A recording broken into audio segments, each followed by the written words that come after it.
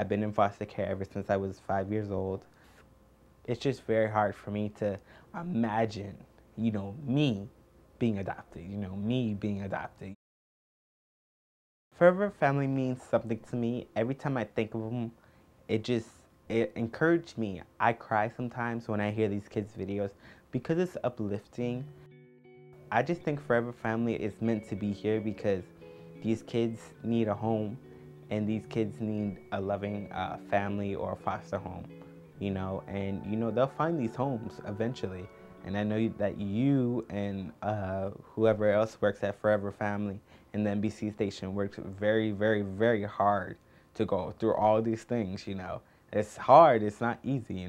But if you see an email and you say, "Oh wow, we can do a shoot for a person," all my friends and see that he has found a family that wants him and wants to call them their own son.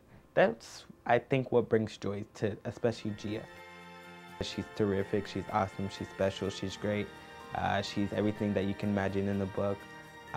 She's the only person, really honestly to tell you, she's the only person that can make things happen.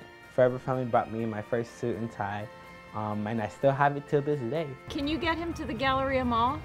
And if it wasn't for her, I think I would still be here.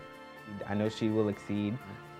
It's just great knowing her and her kids, and I'll greatly miss you guys. And my life story is that I'm adopted. It's official. It's not fake. It's for real. So it's not my last time seeing you guys. So I'm not gonna say goodbye to you guys.